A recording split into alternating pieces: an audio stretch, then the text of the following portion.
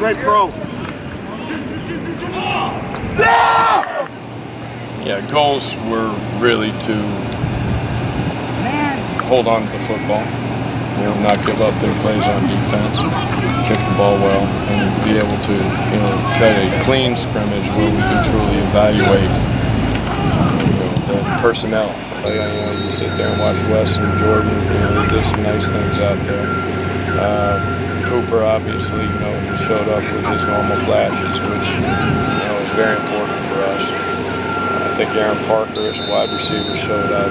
Kyrie Dennings was, you know, there. We got to try to feed him the ball a little bit more.